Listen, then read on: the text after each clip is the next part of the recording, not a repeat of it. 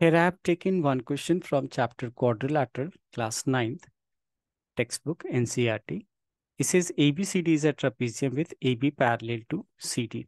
As you can see here in the figure, we are given ABCD is a trapezium with its parallel sides AB and DC. Further, it's given that the non-parallel sides AD and BC are equal. So its non-parallel sides, that is AD and BC. Its lengths are equal. They are equal, not parallel. As you know, in a trapezium, one pair of opposite sides are parallel, and here AB is parallel to CD. Further, it's an isosceles trapezium where the non-parallel sides are equal in length.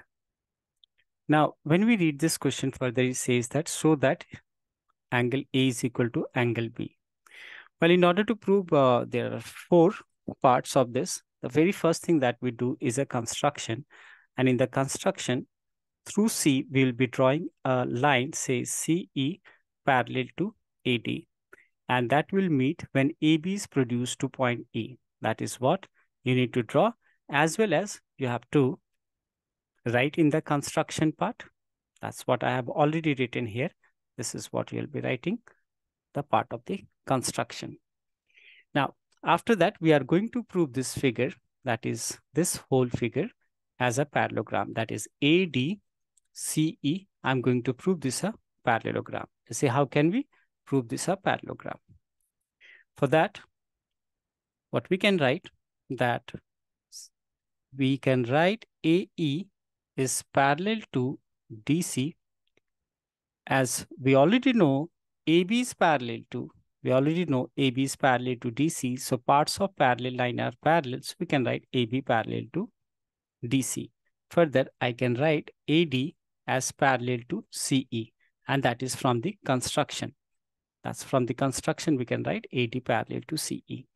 As you know, once we prove or we write 2 pair of opposite sides of a quadrilateral parallel, it becomes a parallelogram. So we can write therefore ADCE is a parallelogram. So this becomes a parallelogram.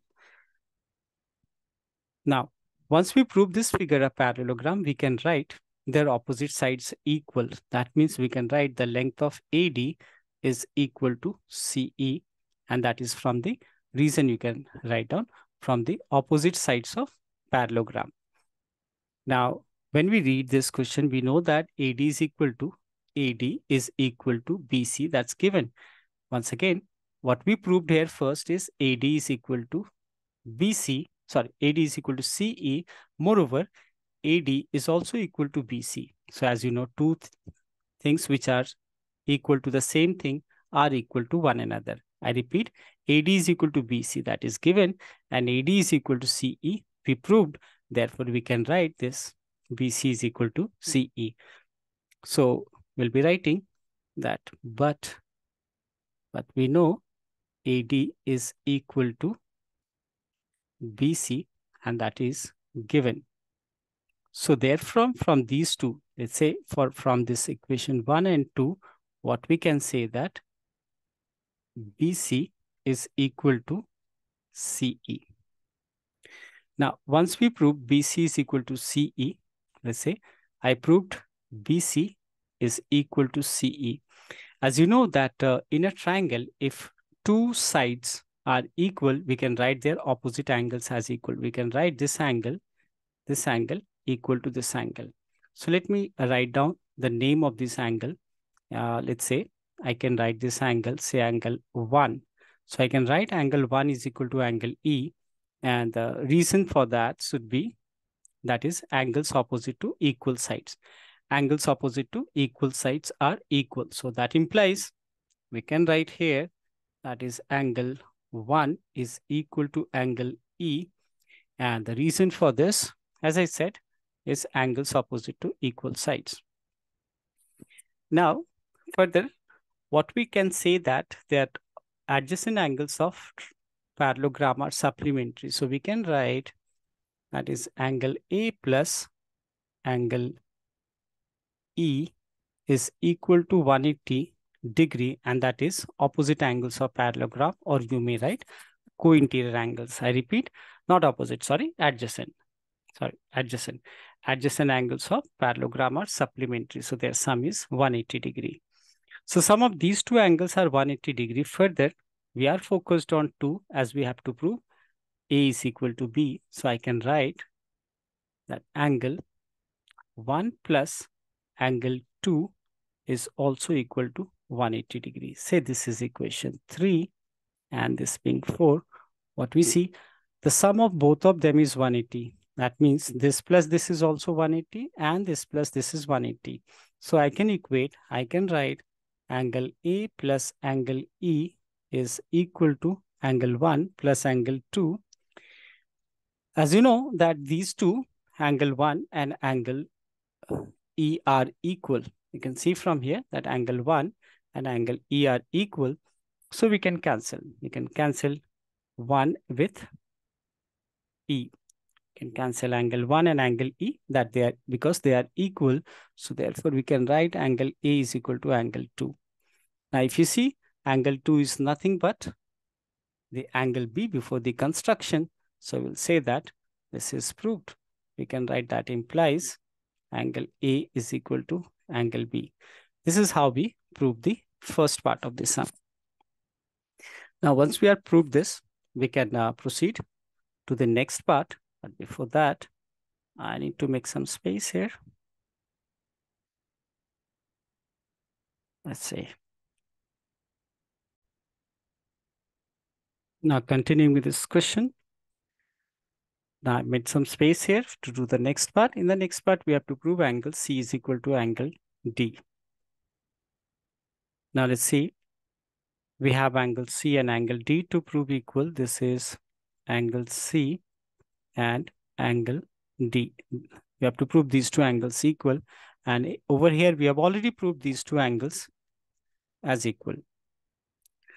Now say this is angle A plus angle D is equal to 180 degree as their co-interior angle. You should know that interior angles on the same side of the transversal are supplementary. And so is angle B plus angle C, and the C here is angle BCD is equal to 180 degree. So from these two equations, from these two, we can say that their sum, like A plus D is also 180 degree and B plus BCD is also 180 degree. So we can write that angle A plus angle D is equal to angle B plus angle BCD. And therefore, as you know, A and B are equal. So A and B gets cancelled, right? We have already proved angle A is equal to angle B. So we can write that angle D is equal to angle BCD. And that's how we prove the second part. So let's make space for the next part. Well, what we have to prove in the next part is two triangles congruent. And what are these? Let's say in the third part, we need to prove the two triangles, that is ABC congruent to BAD. That means we need to join this. Join these. We say that we have to prove two triangles congruent, and these are, that is ABC. ABC is this, and the other triangle is BAD. That means this. So let's see how can we prove these two triangles as congruent. So number one, I can see that we have proved angle A is equal to angle B, and we have one common side AB. Further, the length of AD and BC are equal. So let's prove this. I'm writing in triangle ABD and it's ABC. So we can write in the way it's written as ABC and triangle BAD. We know that here the angle A is equal to angle B. That's proved above. And we have AD is equal to BC. That's given. And we also can write AB is equal to BA, and that is common. So once we do so, we can write these two triangles as congruent. I can write triangle ABC as congruent to triangle BAD. So that is by, this is congruent by SAS. So once the triangles become congruent, we can say we have done the third part. And let's see what we have to do in the fourth part. We have to prove AC is equal to BD. Now, we can write AC is equal to BD. That's from CPCT.